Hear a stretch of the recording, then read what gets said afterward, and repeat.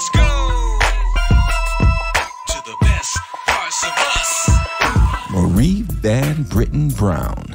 Born October 30th, 1922, she was a nurse who became an inventor. The home and business security systems that are now standard were all based on the system invented by Marie Van Britton Brown. Say what? She invented a wireless system that transmitted live video and added a two-way system to listen and talk to people similar to the doorbell cameras that are now so popular. Go ahead, So her innovations are responsible for keeping you safer at home, school, and business. Marie Van Britton Brown is part of the best parts of us. This has been Ricardo Love.